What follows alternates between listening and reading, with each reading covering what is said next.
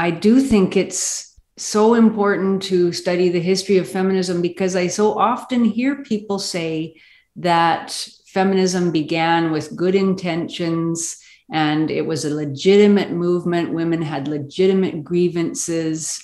Feminism in its early days was a sane, rational appeal for women to have equal rights with men, and that it went wrong at some later stage in its development as a movement. And some people think it was fine up through what's called the second wave. Some people think it went wrong with the third wave. We could talk about those waves if you want, but and I hear that so often, and I believed it myself until I really started looking critically at the texts and the major leaders of the early feminist movement. And I discovered that no, it wasn't the case. It was never sane.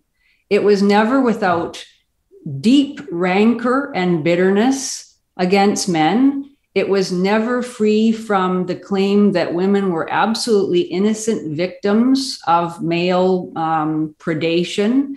It was never uninterested in destroying the family.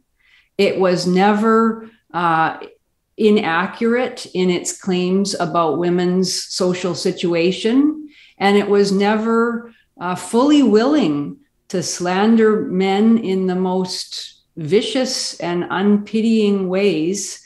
And it never expressed any appreciation for men or any recognition that men had ever made any contribution to society, or that men had ever acted out of genuine love and concern and compassion for women in the laws that had been made or in the social arrangements that had been developed over time.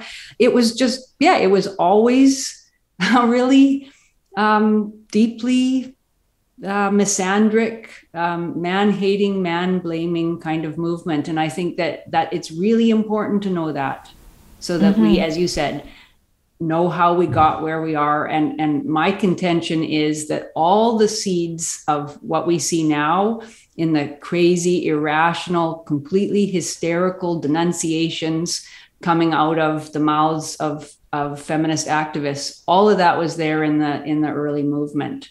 So yeah, we could go back to around 1850, as you say. Like some people would even say there were feminist discussions even earlier. You can go back to, I just did a video on feminist foremother Mary Wollstonecraft. She was a British writer and philosopher and activist, and she wrote a pamphlet, book, long essay, I'm not sure what to call it, called A Vindication of the Rights of Woman. That was published in 1792. And it was already characterized by same kind of thing, the double standards, the complete refusal to accept that women had any agency in the relationships that developed in the way women were in society, the blaming of men, always the crediting of men with the worst possible motivations in the laws they enacted or in their behaviors. Always this utopian idea that if only women were free and given a lot of power, that the entire world would improve. Always the stress on women's superior morality. So 1792, that was the French Revolution. Yes. Yeah. Did she have anything to do with what was going on in the French Revolution, or was she impacted by that? Oh, yes.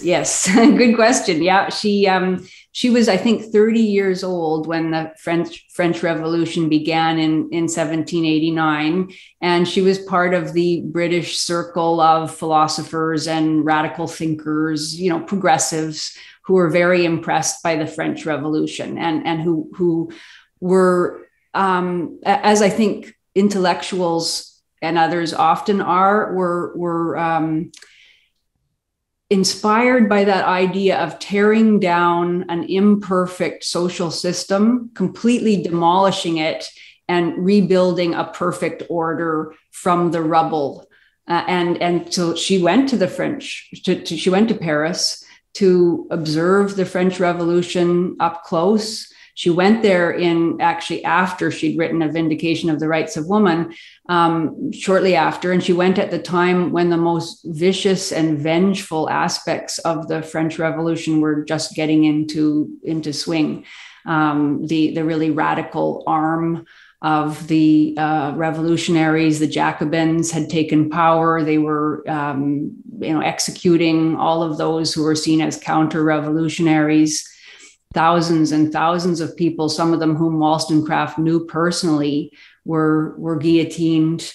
And she observed all that and yet remained committed to the ideals of the revolution. She was only saved from execution, at least potentially, because she was involved romantically with an American businessman, diplomat, and adventurer named Gilbert Imlay, who registered her as his wife with the Parisian government and thus saved her from execution as an American. And but yeah, she was there. She saw. She records that she stepped in the blood running in the streets from the number of people who were being executed, and yet she could still defend the aims and the methods of the revolution, as she did in a book that she wrote about it. So that revolutionary spirit, that utopianism, that has a deep role in a great deal of feminist ideology that was developed at that time and later. The idea that we can change human nature by changing our society. And the rejection that there is anything fundamental in human nature, the rejection of the idea that anything we've developed over time, it has been developed because it worked, to some degree, which is the conservative kind of view, I guess, that the society that's passed down to us should be at least respected, even if we want to change things in it. It should be respected as something that established a way of working that was functional, but the utopian mindset that we often find in feminism and in other forms of progressivism completely rejects that, and we see that very clearly in Wollstonecraft. Mm-hmm. Yes, so she was a British woman. She was a British woman. Yes, she was a British woman, and I read something. Or I heard something on your YouTube video. She didn't take into consideration the difference between the career a woman could have and whether she would be fulfilled by being at home with children and taking care of a house. That she couldn't see the idea of having children, being married, being fulfilling without a career. Is that accurate to what she was thinking? Yes. Way back then? Yes. She made a kind of double-edged and self-contradictory argument in the sense that she agreed, actually, as many later feminists did not. She agreed that women's primary role in society would be as as wives, companions, helpmates, and mothers. She agreed. Now, I don't know whether she, really personally believed in that. She herself was a professional woman. She was a writer, and that was the thing that she deeply, deeply valued. But her argument, which sounded quite conventional, was that for women to be the best wives and mothers they could be, they deserved to be far more fully educated than they were, and they deserved to have professional opportunities to bring their talents into the public sphere, to do whatever. And that sounds good. And right? that sounds good. I know that there's research that if women are educated, their children do better. And that was the argument that she made. If women if women are to be moral, virtuous citizens, and if they are to bring up their children to be good citizens, they should be well educated. And so that sounds great. I don't have, of course, any disagreement with that. I believe that every person, regardless of the circumstances of their biology, should be able to be well educated if they so wish, and to bring their gifts to do whatever they're talented at doing. So that was the argument. but